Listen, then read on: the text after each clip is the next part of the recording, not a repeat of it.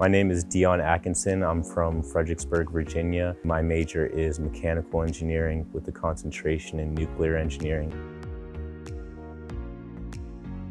It was just something about VCU, honestly, that felt like home. I felt comfortable, like that I could be myself and everything, that I could pursue different passions. And I loved how everybody just had different personalities and were willing to just go with what their heart told them to.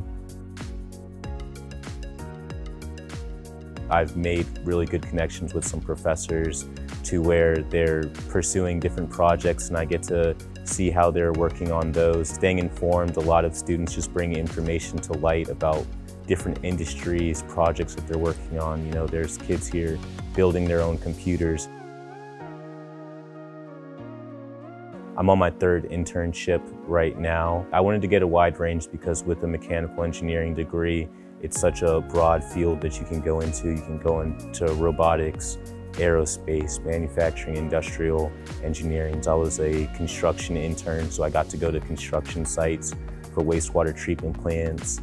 I was a systems engineering intern at Newport News Shipbuilding, so I got to work on projects like the advanced weapons elevators, and those use things like electromagnetism to propel themselves upward. And I'm currently interning at Alpha Laval, where they make heat exchangers, and it was really cool because I was taking a thermal systems design class, and I got to see actually like the same model units that we work on at my internship being presented in class. It was very cool seeing what I was learning in class connected to what I was applying into the job field.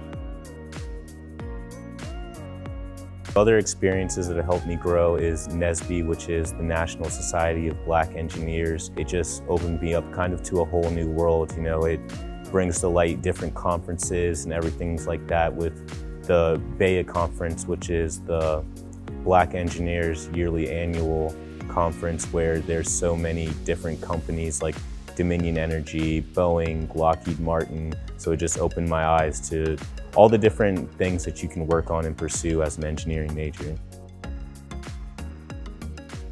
You have things like Formula SAE with formula racing, and a pretty funny story with that is my old neighbor at my off-campus house.